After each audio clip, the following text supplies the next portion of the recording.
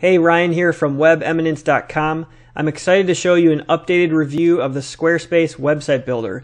I reviewed it in August of 2013 and it's now June of 2015, and Squarespace has skyrocketed in popularity thanks to a couple Super Bowl commercials. Squarespace was good back when I reviewed it the first time, but it's much better now. So let me show you how it works so you can see if it's a good option for you to build your website. It's always good to look at a website builder's homepage where they sell their service, and in the case of Squarespace, it does tell you a lot about their actual website builder. Their homepage is pretty dynamic. It changes often, so if you were to come here a few weeks after the day I'm recording this, it's probably going to look different, and it has a very simple look. It's basically white and black and some different gray tones, and the only color on the page are the photographs, and that's typical of the design themes that you'll get when you use the Squarespace website builder. When you scroll down, you see it's a very modern website. It's got a lot of parallax effect and animations as you scroll down the page. You can see the pricing at the time I'm recording this is $8 for a personal account, $16 for professional, and $24 for business. A personal account is going to work for most people who just need to create a basic informational website. The first thing you're going to do after you sign up, and you can get started for free, just to trial their website builder, but you're going to choose from their templates. So you're going to choose a template for your website. You are able to switch between templates in the future, which is a nice feature. Some website builders, you need to start over from scratch when you want to switch designs. With Squarespace, you can actually switch designs and keep all your content. I'm sure you're going to have to make some changes, but you won't lose all the work you've done. So scrolling through their designs, you can see they're really sharp, they're modern. I can click on a live preview for some of these, and that allows you to scroll through the website and see what it actually looks like. Their designs are very simple, striking, and elegant. They have large images and they have simple fonts that are usually just black and white. And they also have a lot of space on the website, so nothing's crowded to give it a nice clean feel. One thing I like to point out to people is you do need a lot of images with Squarespace templates. As we look through their templates, you'll notice a lot of them have large images, and if you were to take away the images, it would basically be a black and white plain site. So you will need to have high resolution images, either your own images or the ability to get stock photos to use on your site, in order to get the kind of look that you see in their examples. So Squarespace tends to be a great option for people who want to create really visual sites using images and a really clean and modern look. So, here's an example of a wedding website. Photographers often use Squarespace, or people in other creative businesses. Once you choose your design template, you'll be taken to the website builder, and this is what it looks like. You have your website on the right hand side. This is where you actually build the site. The left hand side is the menu that I'll go through. From this page, you can always click this arrow in the upper left to view a live preview of your site, and then you click it again just to go back to the builder. And then there are options to view your site on mobile and tablet view. I'm going to go through it in the desktop view. Most of these templates will have pre-populated content, so they'll have images and text, so you can just go ahead and edit all the content that is there, or you can delete it and start over. So I started putting together some pages, so I'm just going to click on an example page that I created with some text and videos just to show you how the different content is added to a page. The actual build in Squarespace is a little bit different than what you see in some other popular website builders. It's not a drag and drop interface where you drag widgets to the display view of your site. You actually move around the display view of your site and edit it right where it is. So as I scroll around here, you can see I can edit different elements by clicking on the edit button that pops up in this black bar. So here's the main page content bar. I'm going to click edit, and it's going to bring up another window where I can then edit all the elements within that block. So I've already added a video block. I have text over here. This is a quote box. I have an audio block right here. Here's a gallery. And the way to add other items is, you see as I move my mouse around, these little black markers pop up. and these are showing me where I can add items. So if I wanted to add an element below this video, I would just click on this little black marker here, and it brings up all the content blocks that I have available to add. So they have all the basic content blocks like text and images, audio, video, slideshow galleries, but Squarespace has a lot of content blocks and widgets available that you just don't see in other website builders, like a markdown content block that people can use who know the markdown language. They have a few different gallery styles. They have summary content blocks, which allow you to visually summarize on one page a collection of content from another area of your website, which can come in really handy. Under the More category here, they have spacers, they have maps, it has an open table content block, a menu, a code content block that allows you to put in programming code within the website without losing the formatting, has a calendar, newsletter. And down here there's still more. There's buttons, links, a tag cloud. Here's the options for adding their commerce products, like a product Amazon link and a donation button. They also have charts, which I've never seen in other website builders, bar charts, line charts, and pie charts, and then a bunch of social blocks that you can add. So just to show you how one is added, I'm going to click on the text block, and it just adds a text content block, and I can just paste in some text there, and I can format it using the text formatting bar right here. And that's how content is added to the page. It might take people a while, it actually took me a while to figure out how to create these columns. But the way to do that is actually by grabbing one of the content blocks and moving it over to the side until you see one of these black lines indicating that it can be dropped there. So if I was to drop it in between these blocks, it would create another column. So you can easily move these blocks around to create the layout that you want. It can get a little bit tricky when you start adding a lot of columns, but it is pretty intuitive once you figure out how it works. So that's the process of actually building the site. Obviously each one of these different content blocks has their own settings. I can't go through that in this video because it would probably take a couple hours. But for example, if you click on video, you can choose a video URL. You can display a caption. If I was to click on this gallery block and click edit, I could go in and change the pictures that are in the gallery, and then there's a number of options to change the design of the gallery block.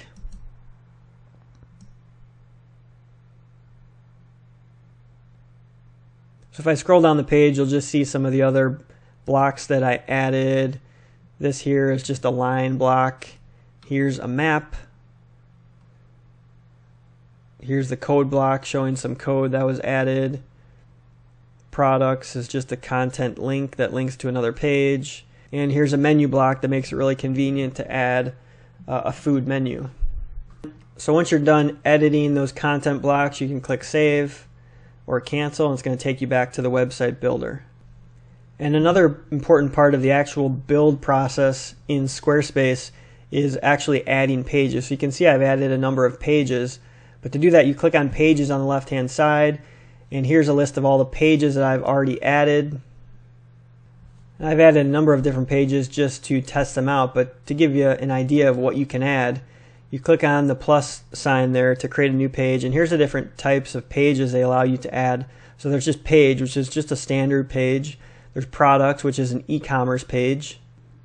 Cover page allows you to do some different things with like one-page designs and landing pages. So if I were to add one of those, I'll show you real quick what that can look like. It's just a single page with a large image and a button to go to the next page, and you can use different layouts.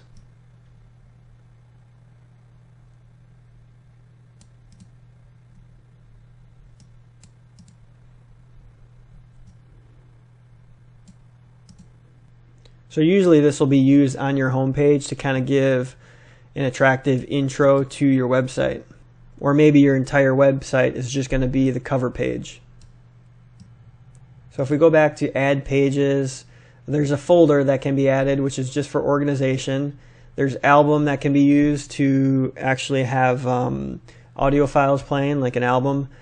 Index pages are used a lot of times for home pages as well. So if I click on one of the index pages I've added, you see underneath it, it has a new page and a new gallery.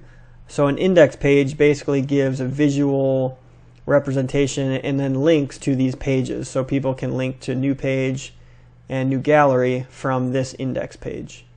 There's a blog page, gallery page, events page, and then there's a link option that just allows you to link to an internal or external page from your main navigation.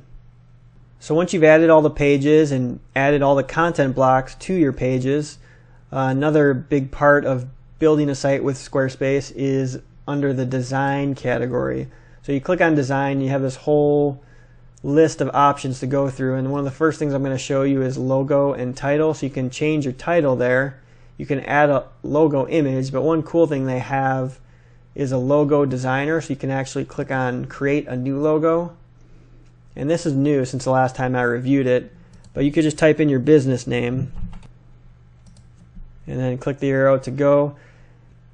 And then you can click on the text and change the font to whatever you want. And then you can click on these elements and drag them around and then save it to use on your website. So that's a pretty cool option for getting a unique logo up on your website pretty quick and easy. So if I go back to the design menu, I already showed you the templates. This is where you'd go to change to a different template. And then the style editor is another important thing to look at, because this allows you to change the styling throughout your website. So you can change colors and fonts in all of these different areas, and they actually show you the difference live on your site. If I scroll over any of these items, they actually are highlighted on the right hand side to show me what I'm about to edit. So if I was to change the navigation color to orange, it would change right away on my site. So you can change the colors for pretty much everything, and you could also change the fonts for all of these different items here. And they have a lot of pre-installed fonts. You can see as I scroll through, there's got to be a couple hundred here. And then you can also change some different spacings, like the content width of the page, the header spacing, and things like that to give your site a little bit different layout. Go back to the design menu. You can change the checkout page. I'm not going to go through that. There's a lock screen you could change. Announcement bar is a pretty cool feature that I've never seen in another website builder. But you can enable announcement bar and just type in some text here, and it'll show up on your site at the top. You can also add a mobile information bar that will show on mobile phones only. And it's just going to show some basic information like email, phone number, location, and business hours. And then other than that, there's a Squarespace badge. There's custom CSS where you can add your own styling. I've used this to change some of the options on mobile phones, even though most of the templates are mobile responsive already. You may need to tweak some things with custom CSS. I may have to do a separate video on Squarespace Commerce, but I am pretty impressed with the e-commerce capabilities that Squarespace offers. They've always been focused on e-commerce, and they've continued to develop what they offer. So you can integrate shopping into your site. You can add products through this inventory tab. It's really easy to add new products. You can change all the shipping options. They have coupons and taxes. And then under store settings is where you would connect your merchant account, and they actually partner with Stripe. So you'd have to have a Stripe account to accept payments for products through Squarespace Commerce. So if we continue down the menu, they also have metrics. It shows you a nice visual view of traffic on your site, subscribers, mobile usage, and the search engine queries that are leading people to your site. There's a comments section where you manage the comments that are made on your blog posts and other pages. And then there's a number of settings that you can change. Then here's where you'd manage the domain names.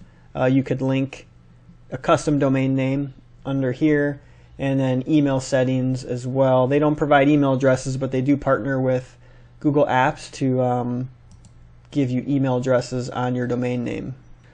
So that's pretty much the quick scoop on Squarespace. I could probably spend a couple hours going through all the details of each content block and all the different settings you could change. But I just wanted to give you an overview so you can get an idea of how it works and maybe understand if it might be a good option for your website. Obviously, you could create a much more polished website than I have here. I just kind of threw things together, just testing how they work. But if you go to the template section on the Squarespace sales page, you can see examples of sites that other customers have created using their design templates. And that should give you a pretty good idea of the capabilities that Squarespace has and whether or not it'll be a good fit for your website.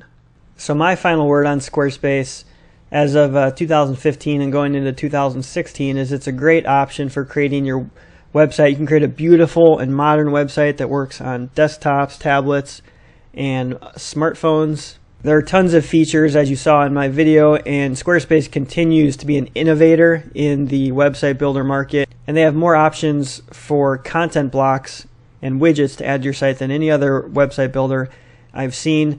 The only downsides I would say to Squarespace is it's not maybe as simple to use as something like Weebly, and while there are a lot of great design templates, a lot of them are very similar, and it will be very dependent on having high quality images, as I mentioned earlier in the video.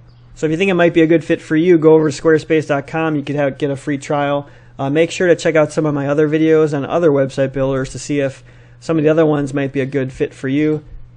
And subscribe so you don't miss any of my future videos. Good luck, and we'll see you on the next one.